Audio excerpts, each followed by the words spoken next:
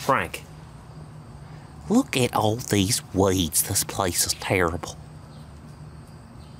I know, right? I know. I've let it get out of control. This is all just supposed to be gravel, right? Now it's gonna be a lot of work. And I can't put like Roundup down or something just to kill them all, because these guys obviously, right? So I'm curious, the question of the day or the question of the morning to you is there a way to just kill weeds in places where you don't want it that's safe for pets? I mean, the safest thing I could do probably is just pull them all. But like I said, like putting Roundup or chemicals down wouldn't work because our dogs would probably get sick. I have to be very careful even with our lawn. Like I haven't fertilized our lawn at all because I'd have to keep the dogs off it for 24 hours at least or so, or makes things a little more difficult, but that's okay. It's part of having dogs and we love having dogs. It's just, how do I get rid of all those? And is my only option pulling them?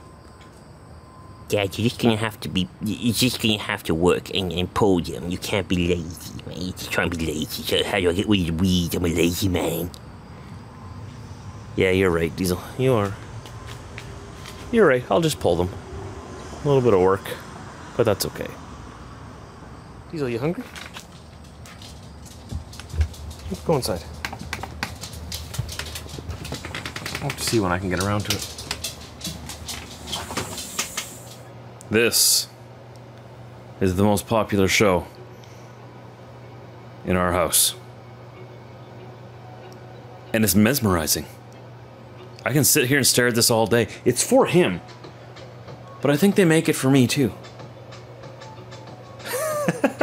It's Hey Bear. You can find him on YouTube. Little guy loves it. You like the Hey Bear? That's your favorite show? So good morning, everybody. We're at home still. We're going to be at home now until after the next weekend. It's getting towards the end of the week right now. We have a long weekend coming up here in Canada, August long. It's the civic holiday. And my truck's not quite going to be ready to hit the road yet before the weekend, so we're going to be home until after the long weekend now, which kind of works out because our camper is out on a rental right now and it comes back on the Monday. It's rented for the long weekend. And this is our first time that we've had people book with us and take it out and bring it back. And there's a special like checkout inspection list that we have to go over and check in when they bring it back. And this way Britt and I can sort of both be there to go over it together, so that we both understand how the business works and how things happen.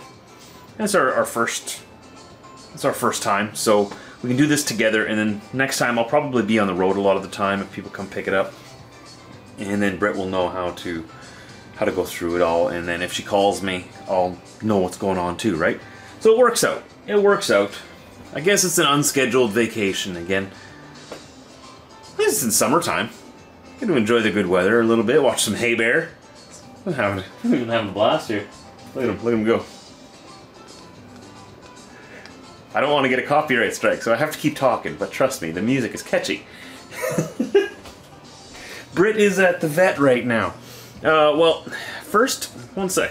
First, she brought Chevy to daycare. He's at daycare for the day, playing with his friends, getting his energy out, getting some socialization. And right next door to the vet, or to the daycare, is the vet.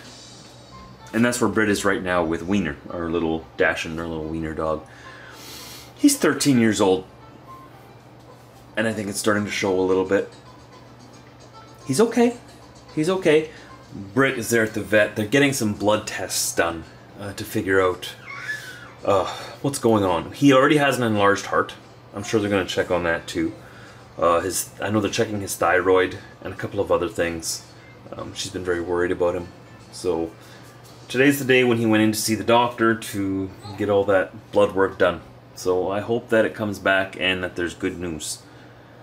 It's just me and Theo and the boys, the dogs, the rest of the dogs at home. We're watching some Hey Bear, we're just waiting for them to come home. And of course my work never really ends. I got my workstation set up over there so I can keep an eye on him here, and we don't let him watch TV all day, don't worry. He's only been watching for a little bit here. It's just while I'm here at home, it keeps him occupied, Gives me something to do while I get a few videos done and a few other things done. Got babysitter Diesel over here, keeping a very close eye on him. Just working on the video you've probably watched already. Yeah. And right from here we got... There he is. Hey! Hey! Hey! You hiding back there? Hi.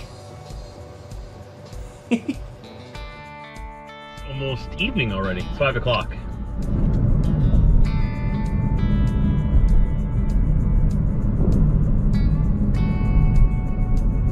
Chevy's been at daycare all day, so I'm going to pick him up right now. Brit and I have a double date, a movie double date, or a double date movie date. We're going to see Sound of Freedom in town here with a couple of our friends. Man, there's traffic out today. Today's a Friday when I'm filming this, and it's the opening night of Sound of Freedom here in our local cinema. So it's going to be packed. We've heard a lot of good things about this, and this whole town is all revved up about the movie. We're gonna get there super, super early and wait in line for like 2 hours. Hopefully that's early enough. I have a feeling there's gonna be a lot of other people doing the same thing. And I hear from people who watched it already that, you know, it can be hard to watch, very emotional. It has a lot to do with child trafficking. And I don't think any of us really realize how big of an industry this really is. I keep saying in my videos, like I've said it before, that I don't warn other drivers or other people on the highway when there's police presence. I don't flash my lights at oncoming traffic to be like, hey, watch out, better slow down, there's a cop around the corner. Because in my mind, I don't know who that person is. They might have just abducted a child, and they might be speeding away. They might have just committed a crime, murdered someone, who knows who they are. They might be drunk. And you know, they're just speeding just a little bit. You know, they're a little anxious, they're speeding just a little bit. They know they're doing something wrong. They go around the corner, woo, cop pulls them over, child gets saved, or a drunk driver gets taken off the road, or a murderer gets caught, right? So I never warn people that I don't know that there's police present. That's why. And I always mentioned this before this movie was even made. And a lot of people came at me for that. They're like, oh, why wouldn't you warn them? I warn everybody. And they're like proud of it.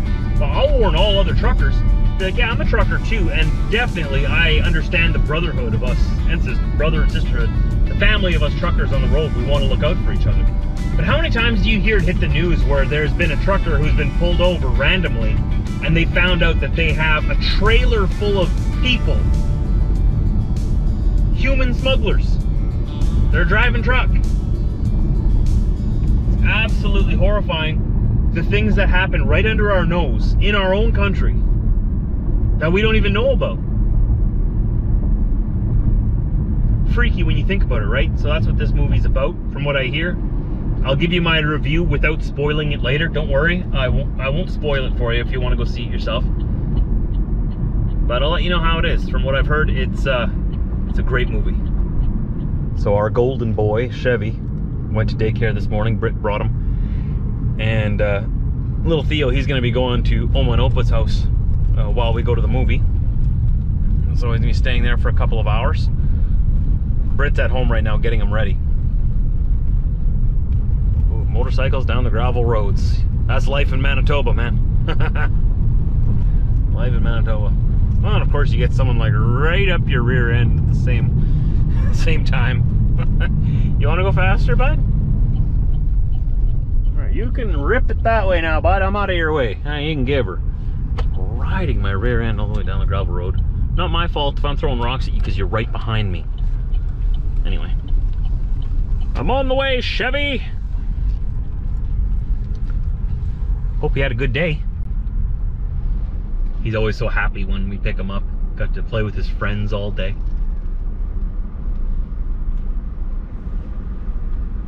He's our youngest pup. All the rest are seniors. And they don't have much energy to begin with. Chevy, he's still a young pup. He's 6 years old. So he needs to get his energy out and play with his friends every now and then. So we bring him here as often as we can. Hey, Chev. Well, how was it? How was it, man? You have fun? You came out of there pretty squirrely. It's just ball of energy. Oh, worked right up.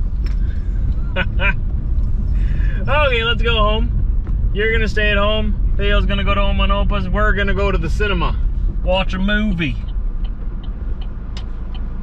The traffic is just nuts in Steinbach this weekend because it's Pioneer Days. We're celebrating the pioneers who came across the world to settle and build a new town and found a new region in Manitoba here.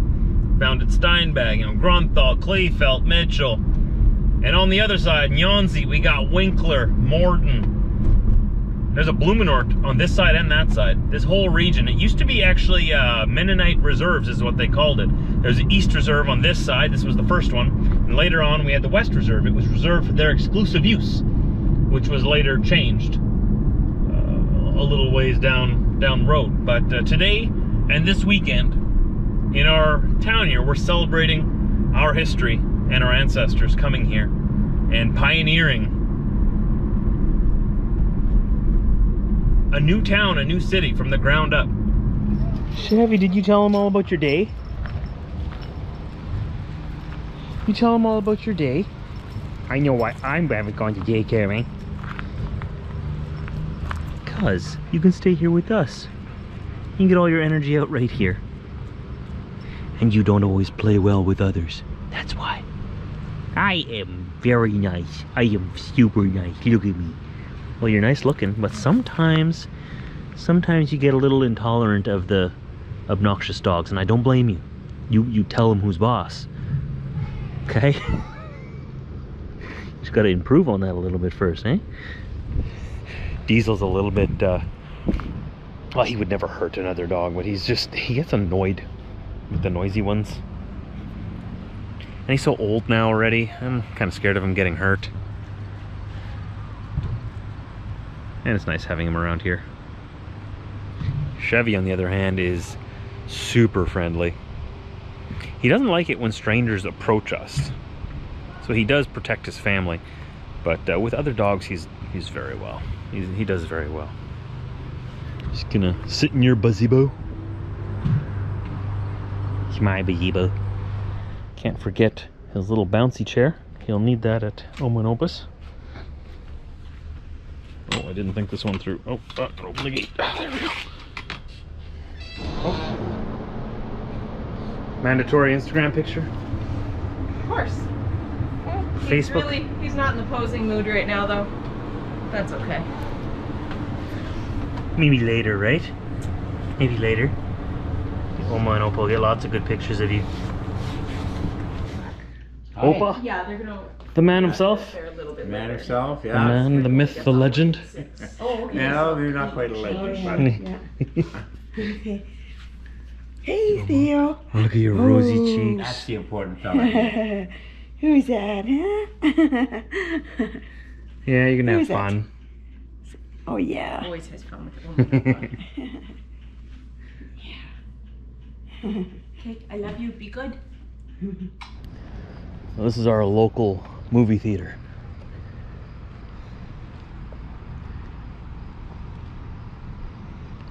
I'm gonna go wait in line. We're an hour and a half early and there's already a lineup in there.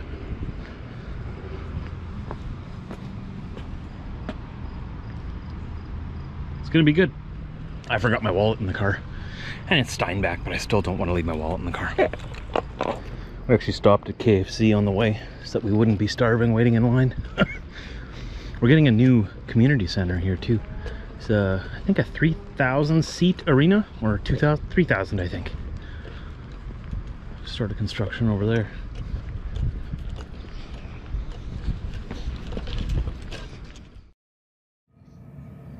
So I wanted to give it a full day to sink in, that movie, and give you my thoughts on it without spoiling it. Because if you haven't seen it, I really think you should. I'm aware of the strange controversies around it, so I'm not gonna address those. I don't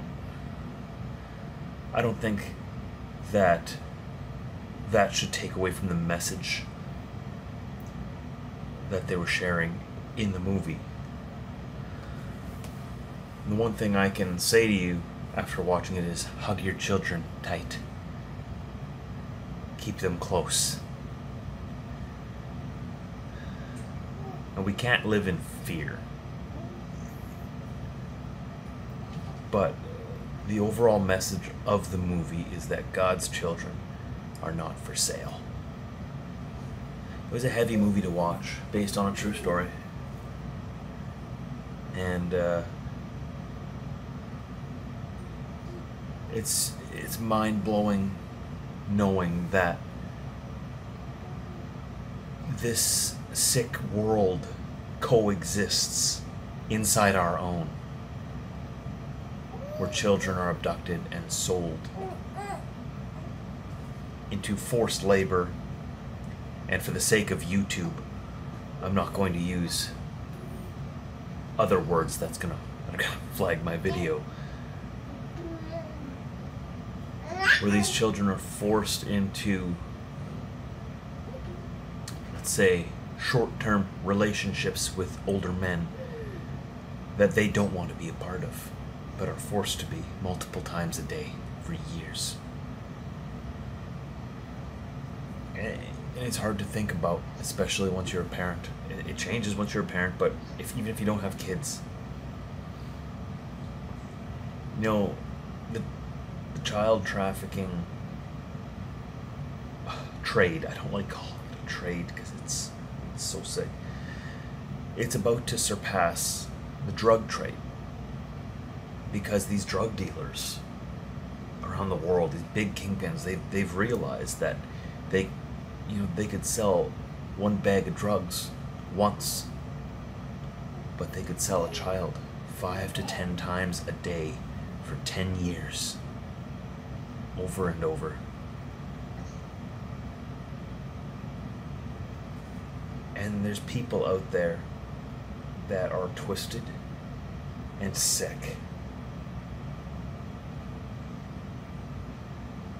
I want to say they need to be put behind bars, but they need something much worse than that.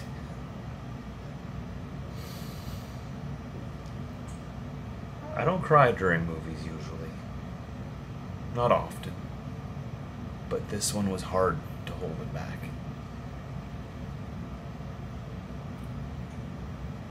At the beginning of the movie, without spoiling it, like, they show a few examples of kids being abducted off the street, and it happens in the blink of an eye. You turn around for 2 seconds, you turn back, they're gone. You never see them again.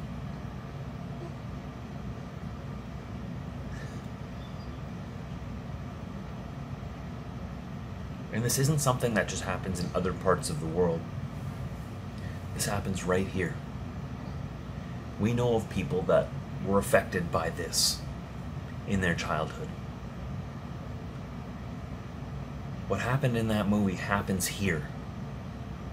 Right here too.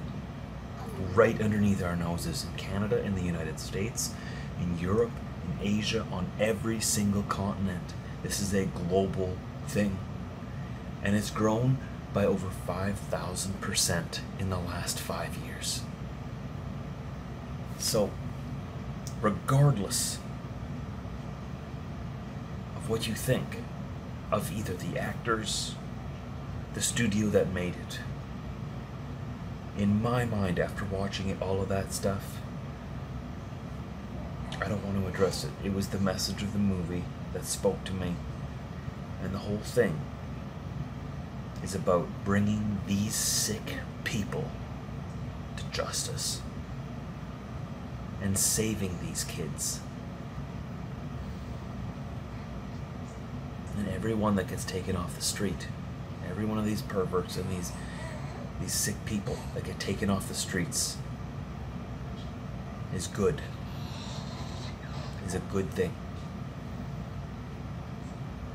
You know, you hear of all of these rings around the world, whether it be, you know, right in the United States with powerful elite people, in South America with, you know, cartels and gangs, you know, in Europe with either the the big gangs and organized crime there, or in Russia, or Australia, or Africa.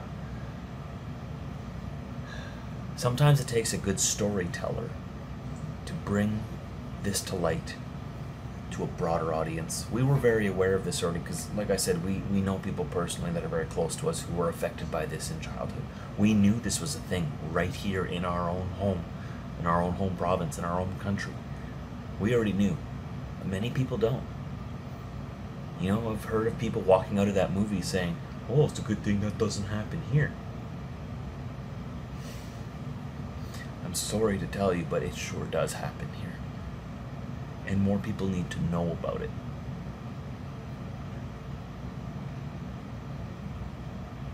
We all need to become aware.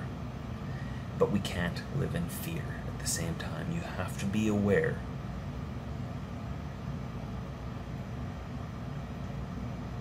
You still have to live your life.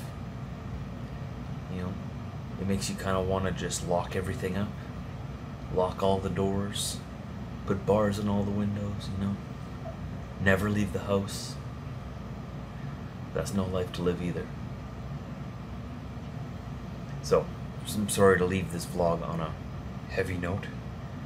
The movie was pretty heavy and hard and somewhat hard to take in, but I think it was a good message. I enjoyed it, and if you want to see it, I encourage you to go see it too. I think that you'll be glad you went.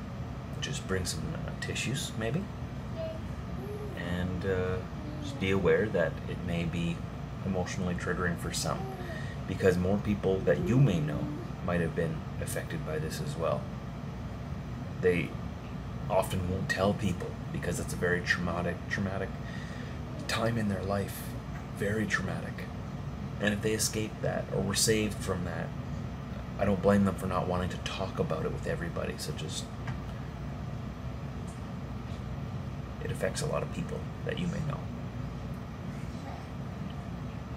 I was lucky it never affected me. I had a really great childhood. Brit had a really great childhood growing up. It didn't affect either one of us. So we were lucky. Others aren't so lucky. Thanks for watching.